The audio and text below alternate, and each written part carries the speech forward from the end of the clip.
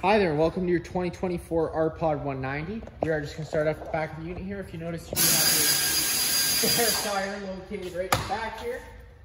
Over on the left side of the unit, you do have a little bit of storage space in this corner as well as all four corners of the unit. You do have stabilizer jacks. The way those guys work is you're just going to take the tool, which is located inside the front compartment. It is just a 3/4 inch socket essentially.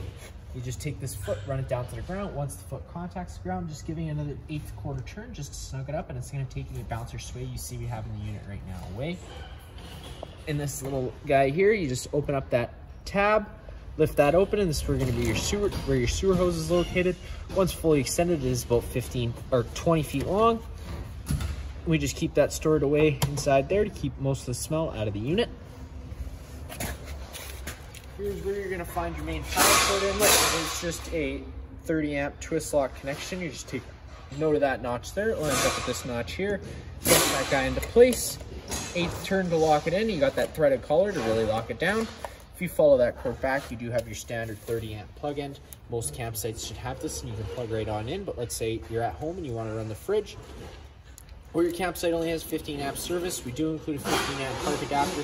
Just keep it in mind when you're going down to 15 amps power, you can't be running your air conditioner. It's really just to be only running your lights in your fridge. You got your main sewer outlet right here. You're just gonna take this guy, give it a twist,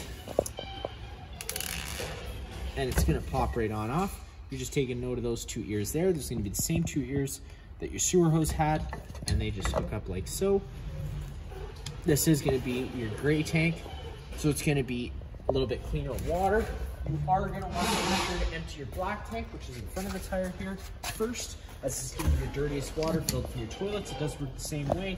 Just again, it's your dirtiest water, so you will want to empty that first just to keep that hose that little bit cleaner. Got a cable satellite inlet. Right here is just a refrigerator service port. Not much you need to worry about there. Whenever your furnace is running, this is going to be blowing out hot air, so just be mindful of that. You got your 2 low point drains, so if you want to drain those lines with all the water inside there, you got a fresh water drain located right here. You're just going to twist that cap off, and all the water should drain out of your fresh tank. Speaking of that, you have your fresh tank fill right here. You just put a garden hose in there, turn it on. It's going to fill your fresh tank, and that's what your water pump draws off of. Or if you're out of site with service, you get your city water connection. You got a garden hose in there, turn it on, it pressurizes all the lines without the need to run your water pump.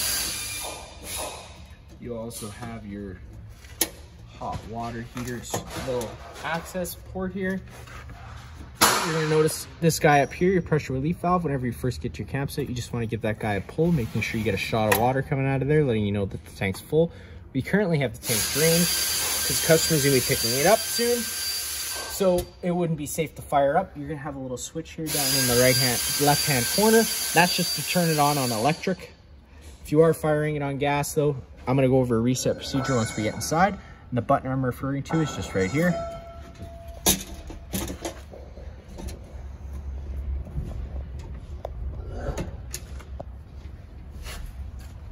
Okay, that's the front of the unit. You got your battery box. And then of course you got your propane tank cover. This does just slide off by loosening off this wing nut, and you'd be able to take the tank right off and get access to switch it out. But you can get most of what you need to do just by opening up that flap and just opening that up counterclockwise, just like any standard barbecue style tank, opening up the flow of propane to the unit. Get your tongue jack up front, one way's up, the other way's down. Inside this front compartment here, just opening this guy up, and this is where you're gonna find your tool for those front stabilizer jacks, as well as a 25-foot water hose and 15 amp park adapter.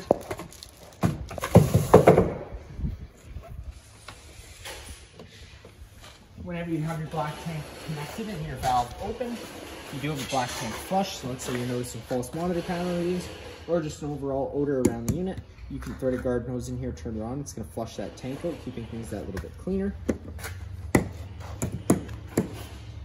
You got 2 110 plugs. Then in the back, again, with some more storage. Put inside the unit. You're taking that assist handle, pushing it up, get it 90 degrees, it'll lock into place. Take your stick, pull it out. Then you can open up your door and hop on in, taking a step inside. first things first, we're gonna right where your fire extinguisher, that's pull the pin and shoot, just like home. You got some lights up here. You're gonna turn that porch light on with that middle switch. You got your interior light switch on the far right, and then you have an awning LED switch. And then you got your slide out button, always making sure you know what's on either side of the slide before you run it. Push that button down, the slide out's gonna start making its way out. Once fully extended, you're just gonna hear the motors wind up.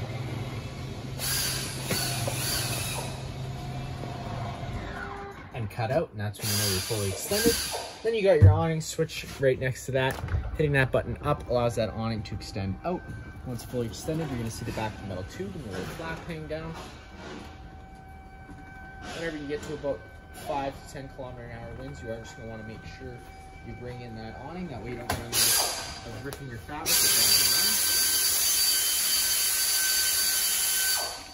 There you go. You got that little flap coming down in the back of that metal tube, and you know you're fully extended. Now if we start raining, if you take any arm, front or rear, and just push down on them, it's going to change the pitch of the awning head, allowing water to down run off.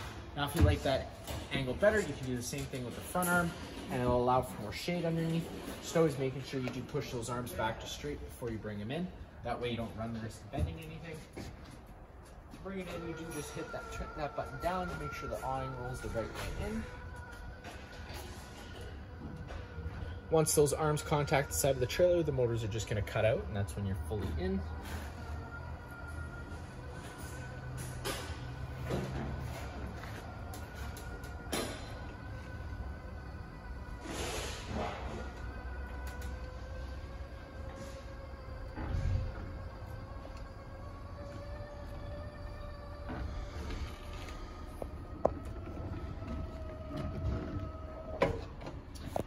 And then of course you have your main fuse and breaker panel right down here.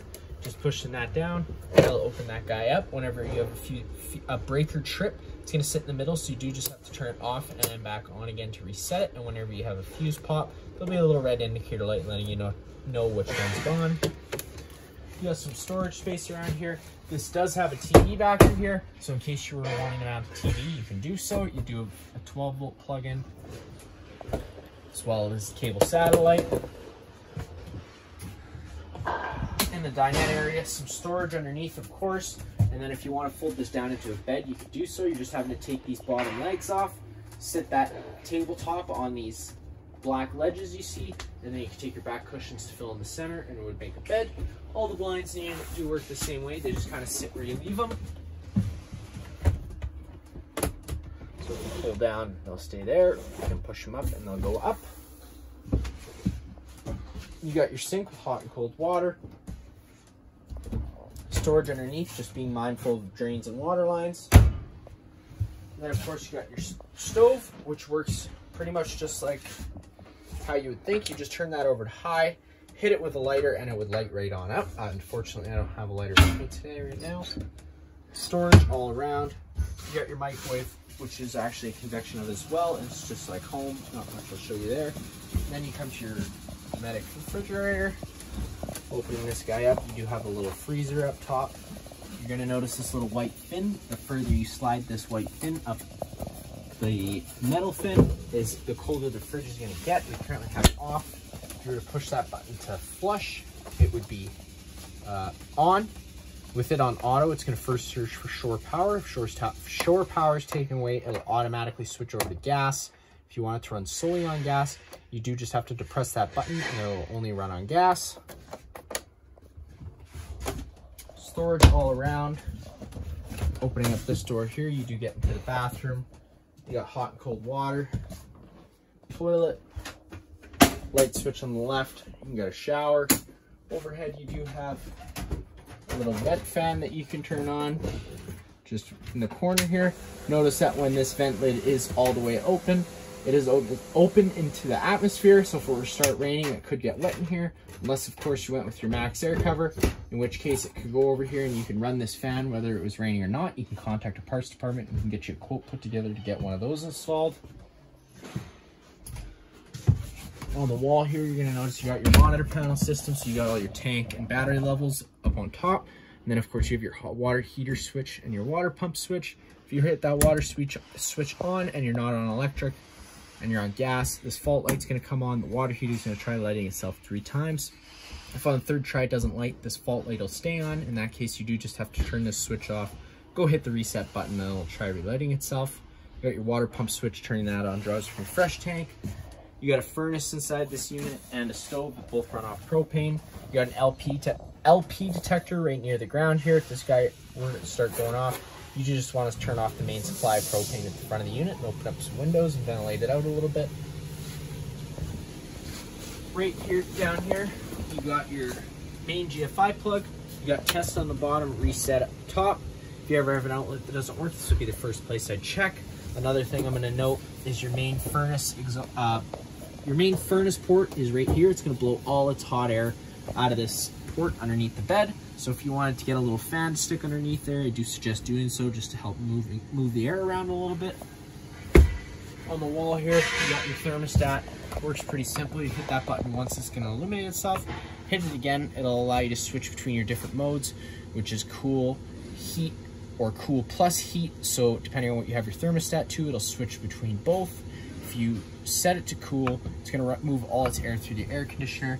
And you can move the louvers around up top here to direct your airflow. If you want to run just the fan, you can do so. You just have to hit the button twice. You get into your fan control of either high or low. On the wall on the other side here, again, another TV backer in case you were to want to mount another TV back here. You got your bed, windows. Not much else for this unit here. If you have any other questions, feel free to give us a call.